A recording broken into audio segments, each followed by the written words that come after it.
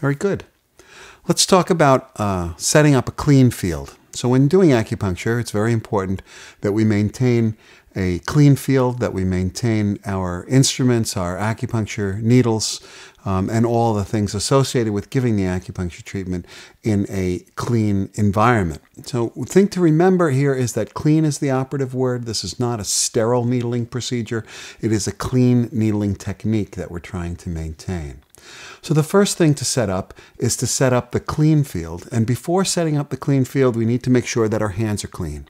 So you need to inspect your hands to make sure that your hands are in fact clean, that there is no obvious dirt on your hands. And if that's the case, then cleaning your hands with a hand sanitizer is perfectly acceptable. So hand sanitizer will come in a liquid form, but it also comes in a convenient moist towelette, which is a possibility. If we open these up, we can find towelettes that are moistened with hand sanitizer, and those can be used, or we can just use the liquid, which is what I'll use today. So a few drops of the liquid, and remembering that in hand washing, friction is important, friction as well as the liquid that you're using. So make sure that you wash between your fingers. Make sure that you wash in and around your fingernails. This is very important with soap and water, but also with the hand sanitizer. And you want to keep using friction with your hands until the hand sanitizer has evaporated. The next step is to set up the actual clean field. So we will take a clean paper towel. I'll use a 3-fold paper towel here, which, while it may seem a bit small, it's perfectly adequate. We only have a few things that actually go on a clean field. So one of the first things that we'll put on a clean field will be some alcohol prep pads. We use alcohol prep pads to prepare the acupuncture points on the skin. A small wipe with an alcohol prep pad is fairly standard. We will talk about that in more detail in other parts of the program. But alcohol prep pads can go on the clean field, and as well as dry cotton balls, which can go on the clean field. We will use alcohol prep pads to prep the point prior to needle insertion. Clean, dry cotton balls are oftentimes used to what we say close the acupuncture point in order to prevent any excessive bleeding by pressing on the point if there should happen to be some bleeding. And also, it being a dry cotton ball, it will protect the practitioner from a few drops of blood that might come out of an acupuncture point. Acupuncture needles will also go on the clean field. However, we would not want to set a box on the clean field because the box may very well not be clean. However, the needles inside should be assumed to be clean. We can take those needles out, and those can be placed onto the clean field. Other things that may go on the clean field would be instruments such as a non-invasive acupuncture point stimulator, perhaps a ear probe, or you might want to have need for a pair of forceps. So something like that. Anything that's clean can go on this field.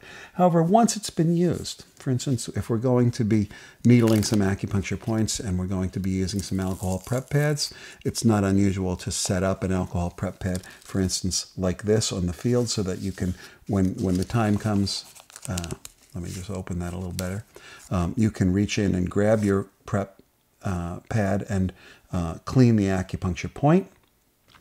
We can use a small demonstration model here and clean that acupuncture point.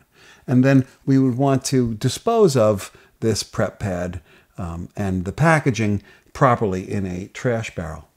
The same thing goes for an acupuncture needle. When we open up the needle, we have the packaging, and after the packaging, we have the insertion tube and the needle. If we put the needle into the patient, then the insertion tube and the packaging both need to be disposed of, not back onto our clean field, not in a pocket, for instance, because if we touch anything with our hands, like your clothing, your pockets, your hands will become contaminated, need to be washed again. So a proper open trash barrel, something that you can step on, that you can work without using your hands, would be appropriate. The other things that will go in and around a clean field, but not on the clean field, may be, for instance, your hand sanitizer.